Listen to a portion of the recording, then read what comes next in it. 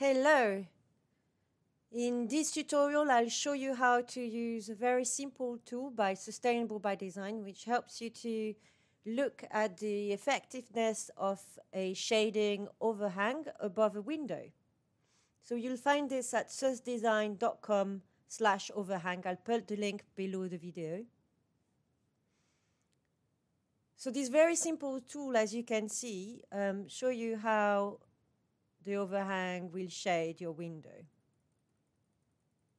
for the different times of the day and for the different months.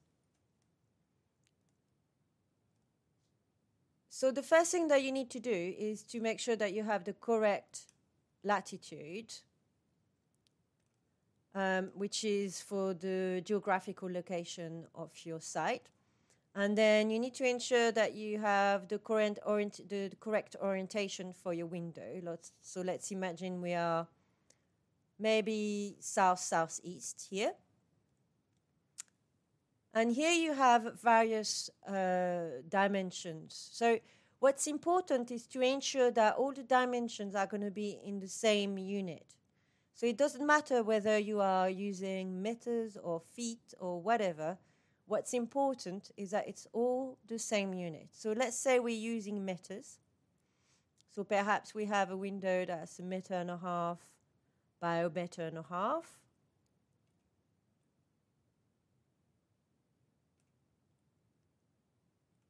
And the width of the overhang is indicated here. So let's say that it's quite a wide overhang, which would represent perhaps a continuous overhang over windows. And the depth of the window is how deep it is. So let's say it's 1 meter deep. And here this is too high. So let's just put it much closer to the window. And the offset here is whether it is offset in comparison to the window. So let's put it at 0. And here you can see that this diagram here represents how much shading is provided by this overhang for the different times of the year, the different months, and the different times of the day.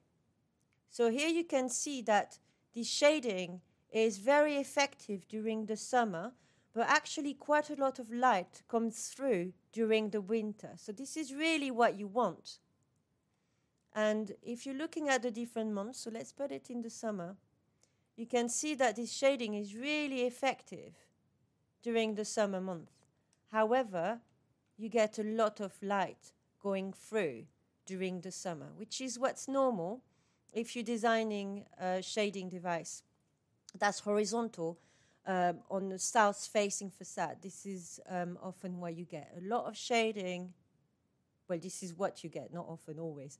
It's what you get if you have south-facing horizontal shading. A lot of shading in the summer and not so much in the winter. So this is working quite well, I can see. But you can see this is quite a sort of a deep overhang. It's 1 meter deep. So perhaps this is too much. So if you try to reduce it a little bit to maybe 0.9 or 0.8, then maybe you're achieving a better balance here and have a more realistic overhang for this window. Right, so I hope you enjoyed this, and I will post another tutorial this evening about daylight design. Bye-bye.